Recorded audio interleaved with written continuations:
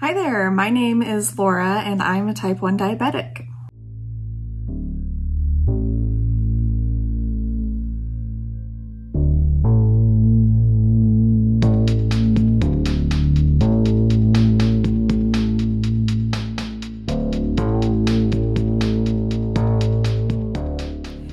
If you're new here, welcome to my channel. If you've been here before, welcome back. I'm so glad that you're here with me. I am coming at you tonight. It is like midnight on a Thursday, and I was just thinking about how I have to change out my Omnipod tomorrow. And sometimes, not very often, but sometimes I'm over ambitious and I decide to decorate my pods. So I did this a little bit around Halloween. I did some fun Halloween decorations. I've done some just, you know, not holiday related, but just because I felt like it. But what I do is I use these acrylic paint pens that I got just off of Amazon, and they're really nice. They have, like, you know, regular acrylic paint inside of them. I'll try to show you one. And you have to kind of shake them up because they separate. It takes a while to get the paint all mixed up inside of there, but you shake them, they've got like a little ball inside like you would find in a bottle of nail polish. And then they've got a nice fine tip on them, and it almost looks like it's a felt tip, but it's not. It's just like a plastic tip. It's almost like a fountain pen where it just, you know, lets a very small stream of the paint come out. And you can get really pretty fine detail on these, and it comes out just like regular paint, and then it dries hard on the Omnipod surface, and they're waterproof. I was kind of worried the first time that I did one that when I got in the shower for the first time, it was gonna wash the paint right off, but I didn't have any issues. I've showered with this paint on my pods quite a few times now, and it's always totally fine. So what I do is, I just did it without showing you, but I open up the new pod out of its package, and I take the pod out, but I leave the blue plastic piece on, and I leave the backing on, obviously. And then, you know, I just make my design on the pod and I let it dry.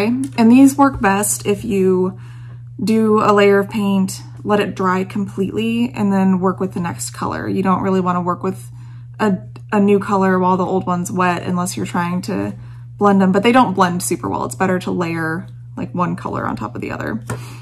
So I think what I'm gonna do today, because it is the beginning-ish of December, we are approaching Christmas, and I thought about some different Christmas designs that I might do, and I think I'm just gonna go with a Christmas tree because that seems fairly simple, and I can add different colored ornaments and make it look pretty cute, but hopefully it won't be too much work. So I will get to decorating and I will show you the finished product.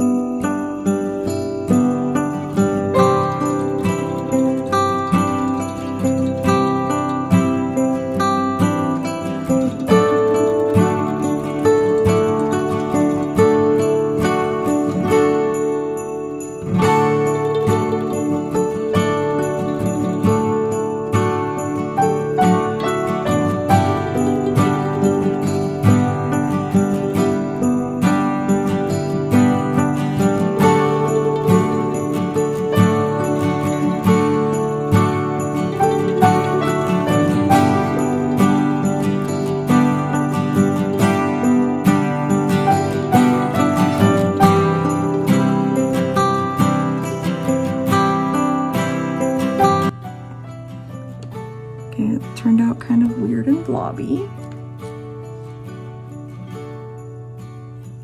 but that's fine. That's fine.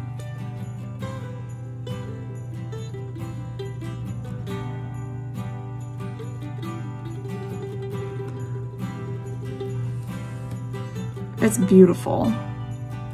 I'm loving it. Oh, I can't really see it. Look at that.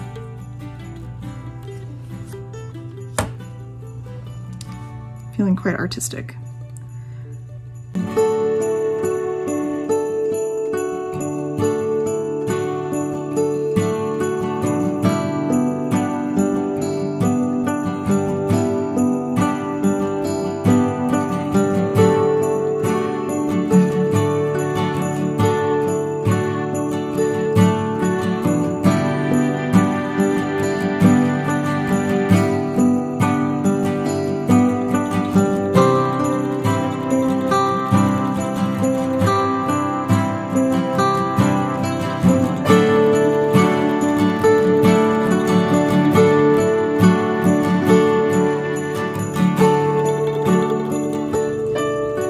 So it's not perfect, but it's fine. And that's the fun about decorating these Omnipods, is that they don't have to be perfect. They're gonna be on your body for like 3 days, and then you're gonna rip it off and throw it in the trash can. Or, I don't know, I like to save the ones that I've decorated, but so far I have not found a good use for them. So if you have recommendations of how to use my old used Omnipods after I take them off my body, let me know down in the comments. So far, they just kind of sit around and clutter up my coffee table. But I think this is cute. I really like these paint pens. You saw me shaking them up. They separate and they take some time to mix up when you're getting ready to start drawing with them. But they work really well. I think that the paint is pretty high quality.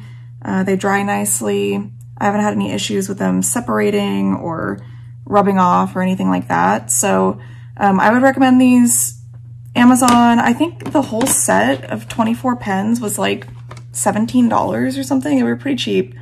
And the brand is Tranter, which sounds not the most legit, but you know what? They work fine. So you can just search on Amazon though for acrylic paint pens, and there are lots of options on there. I'm sure they all work fine.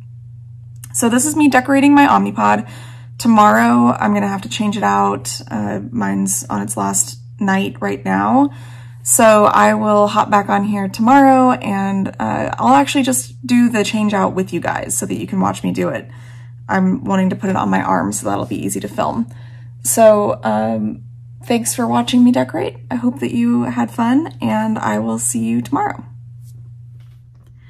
Hey there, so I am back. It is the next day, and I have got my decorated pod that I am ready to fill up and put on and replace my one that's about to expire. So sometimes I wait a little bit past the pod expiration to replace it because I'm cheap and I'm always trying to extend the life of my pods as long as I possibly can. And this one doesn't actually expire until I think like 4:30 is when it's supposed to expire. I'm trying to find the time right now. Currently it's 3:18, so still a little ways away from the expiration. Yeah, it's saying 4:20. So I've got about another hour technically, but then these pods will actually go 8 hours past when they're supposed to expire. But, you know, unfortunately today that would put me in the middle of the night. So I don't really want to be changing my pod in the middle of the night. So I'm just gonna go ahead and change it right now.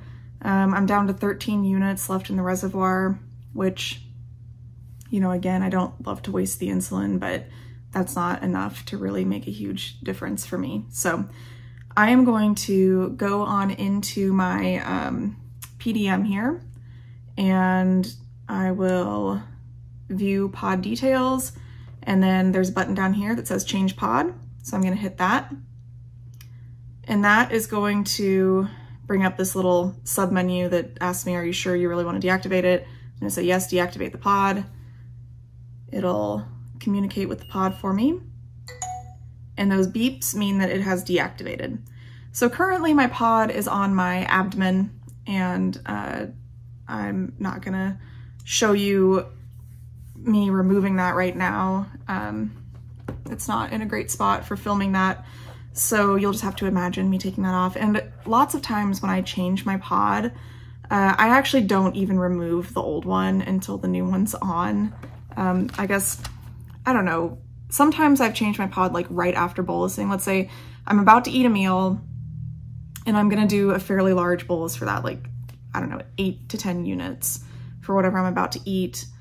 I often get kind of worried that if I put in that bolus and then immediately remove the pod, that some of that insulin is gonna leak out because, you know, on the last day of your pod, sometimes absorption isn't the best.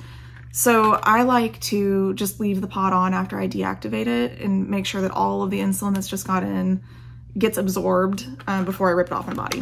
So that's what I'm gonna do right now. And since that pod has been deactivated, now I'm going to go ahead and fill up the new one. So I've just got it sitting on the table here in front of me, and this part's gonna be boring, so maybe I'll speed that up for you. And it's gonna go on my arm, and I've been doing it in this new spot. I like it on the front part of my arm, and I've got enough meat on me here that there's plenty of fat for the cannula to go in over here. So I like this better because I noticed that when I wear it on the back of my arm, when I go to sleep at night, it's kind of uncomfortable to lay on it. And like, you know, if I roll around, and it's a little more comfortable on the front part of my arm. And I don't think I showed you guys either. I'm trying out a new Dexcom spot. I just put this on today. So we'll see how that works out for me. So far it's pretty good. I like it. It didn't hurt at all when I inserted it, but I'm noticing that when I lean on the armrest of my computer chair, it is kind of in the way right there. So might not have been the best choice of placement, but it's there now. So we're gonna deal with it for the next 10 days. Okay, I lost my syringe. There it is. So I'm going to pull back the plunger. And I usually put about 150 units in my pump. So I pull the plunger back to 150. I'm gonna stick it in the vial of insulin. I push that air in. And then I draw back the insulin. And that just helps kind of pressurize the vial so that it's not as hard to draw the insulin out. Insulin's pretty liquidy though, so it's not horribly difficult to draw it out. And you might be able to see that I've got some air bubbles up there, so I just tap those out, tap them to the top, and kind of push the air back into the vial. Pull it back until I've got just about 150 units. Sometimes I do a little bit more. It really, for me, depends on just the day and kind of what activities I'm doing and how I'm eating. If I'm eating well, I don't need that much insulin.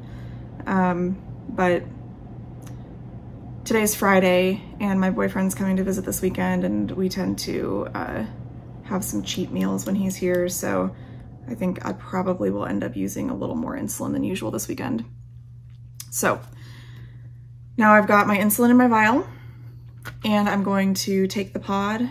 I always just keep it in its little package. I don't really know why, but that's how I like to do it. And, well, I'll take it out so that you guys can see better as I do it. So there's a little hole down here in the bottom corner of the pod, and I'm going to stick my needle in that hole, and you can feel it's kind of got like a little rubbery thing in it, and you can feel it, you know, when you put it in the right spot. And then I just slowly push it down. You hear the 2 beeps. That means that the pod is active. Push all the insulin in. And now I'm going to go into my PDM and push the button here that says set up new pod.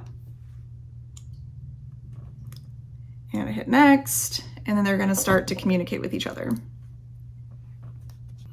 And that'll take 30 seconds to a minute. It doesn't take a long time, but now you can hear it clicking. And that's the pod priming itself, making sure that insulin is, you know, all the way through the pod, so that when you put it on and hit start, you're immediately getting that basal insulin. There's no air in the tubing. says priming, please wait. Oh, okay. So then that beep means that the priming is done and you're ready to put the pod on your body. So it gives you instructions here. It shows you step-by-step how to do it. I'm a seasoned pro at this point. So I'm gonna take the pod, pop off that blue piece, and it feels harder than it should to remove the blue part, but you're not gonna break it. It doesn't, you know, it doesn't hurt it if you push hard on it to get it to pop off. And then I take my cotton swab or my alcohol swab and I stick it like in that little window where the needle is, or where the cannula will be. And I try to get out all of the residual insulin because when it primes and you pull off that blue thing, it lots of times will like spray a little bit of insulin. And if I leave it, then it fogs up that window and it's hard to see if the cannula inserted properly. So I like to just use my alcohol wipe and dry it out before I put it on. So now I'm going to peel off the backing. And I'm going to put it on my arm.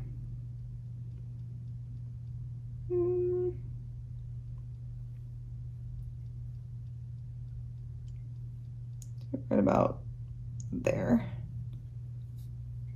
I think it's been long enough since the last time I had it on this arm that it shouldn't matter too much exactly where I put it. I try to rotate through lots of different sites so that I'm not overusing one spot. Okay, we'll see. Hopefully that's not too close to the muscle. We're about to find out. Okay, so now I'm going to hit the start button down here, maybe. And then it's gonna ask me to confirm that the pod's attached correctly, and I believe that it is, and if it's not, it's too late now. So I'm gonna hit confirm, and now it's gonna talk to the pod, and I like to just kind of, I don't really pinch it much. Oh, there it goes, okay. So it clicked about 5 times, and then you hear it insert, and that one stung a little bit. They don't always hurt, but sometimes you feel them more than others. And I'm looking in the window and I can see that the cannula is inserted. One thing about decorating the pods is that it covers up the pink slide part where you can also tell, you know, if the insertion's been successful. But with this one, I felt it and I can see the cannula in the window. So I'm gonna go ahead on my PDM and hit yes, that it's inserted properly. And now the new pod is active. So that's it. I'm getting my basal insulin again. It's pretty easy, straightforward, not too scary. You know, after you do it a couple times, the mystery kind of goes away and it's not a big deal. So we'll just keep an eye on that and make sure that it looks good over the next couple of hours. My PDM will remind me to check my blood sugar in an hour and a half. So that's always a good, you know, reminder to keep an eye on that after a pod change. Some people really will see a blood sugar spike right after a pod change. I don't tend to. Kind of depends on, you know, stress levels and if I've recently eaten or anything like that. But I will check back in an hour and a half, make sure everything's good. And for the next few days, I've got a festive Christmas tree Omnipod on. So I hope this was a fun little holiday interlude for you guys. Maybe it inspired some ideas of how to make your insulin delivery devices a little more festive for the holidays. Shoot me any comments that you have or questions, and I will see you back here real soon. Until then, stay safe, stay healthy, stay happy. Bye-bye.